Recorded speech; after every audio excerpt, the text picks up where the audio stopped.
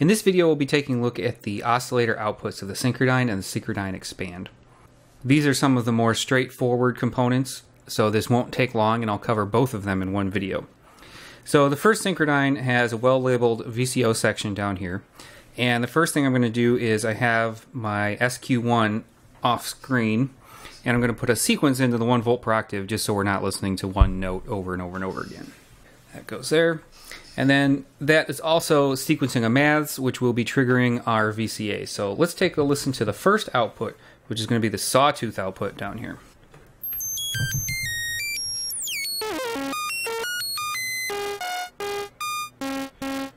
So no surprises there. It's a typical sawtooth oscillator. You got coarse and fine control. Goes very high, down to sub-audio and LFO rates. Fine-tune control.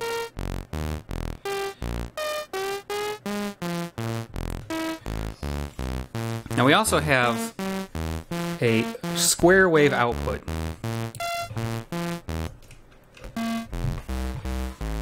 Note that that does not have pulse width modulation, but the oscillator on the second VCO does.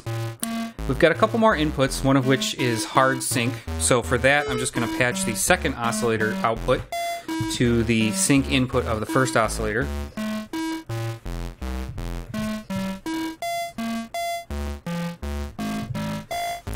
So now you can hear that hard sync effect, and as I change the frequency of the input oscillator,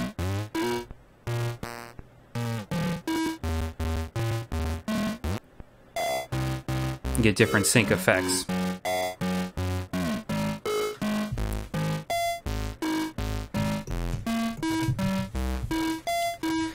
Back to sawtooth. There's also inputs for linear and exponential FM.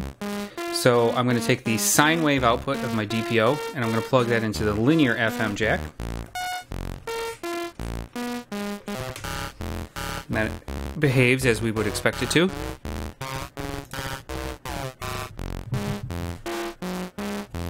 And then we also have exponential FM input.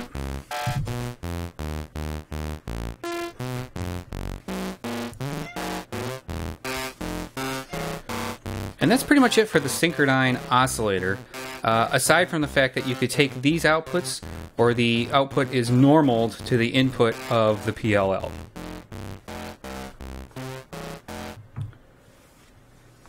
For the Synchrodyne Expand oscillator, we're going to use the same random notes that we have going into our 1 volt per octave input, and we're going to listen to the two outputs. Same as before, we have the saw wave output. Coarse and fine controls are up here.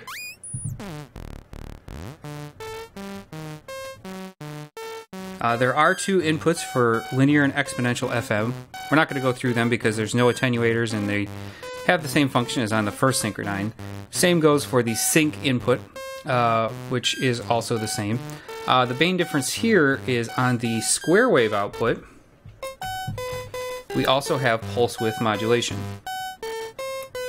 So that's on this control here.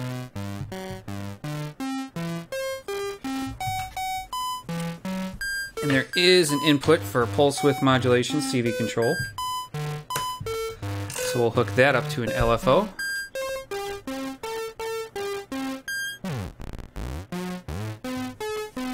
So you get some classic PWM sounds there.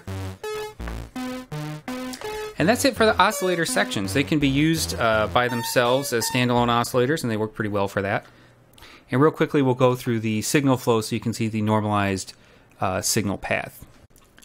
Briefly, we're going to go through the signal flow for the two oscillators.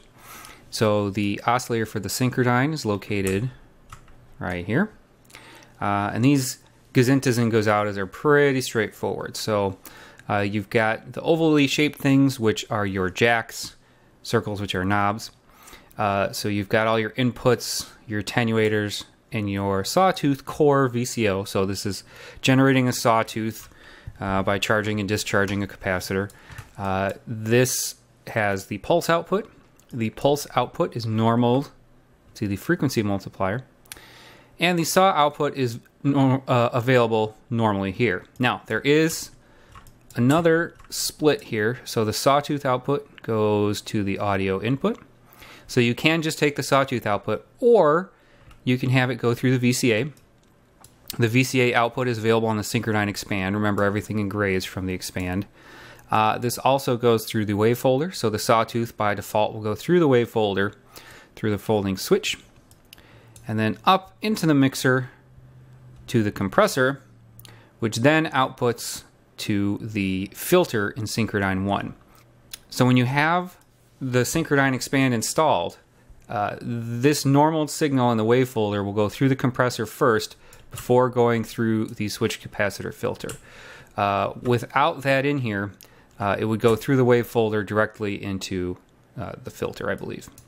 So for VCO2, so another sawtooth core, you've got all the inputs in the jacks that go into the VCO, as we saw before. The pulse width modulation output, so the square wave output or PWM output, goes to the PLL in. So that is normaled, and if you insert something else into PLL2, you'll break that. It goes to this switch down here, which we'll cover at a later date. And then this also, the saw output goes all the way up through here. There's an attenuator and another input. This attenuator turns out to be very important as far as if you get a sawtooth signal and you don't know where it's coming from, check this one first.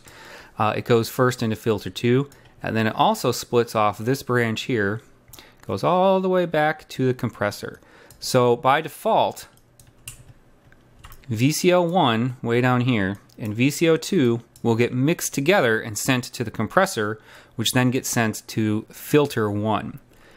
So again, if you're listening to filter 1 or monitoring filter 1 output, and you hear a VCO that you're not sure where it's coming from, check this attenuator right here, because you need to have that down unless you don't want to mix the two together to be sent to filter 1. So by themselves, each VCO is pretty straightforward, but when it comes to some of the normalizing that goes on, you could end up with the signals going to the filter and the compressor and the other filter unless you insert something to break those normalized connections. And that, in a nutshell, are the two VCOs for the Synchrodyne and the Synchrodyne Expand.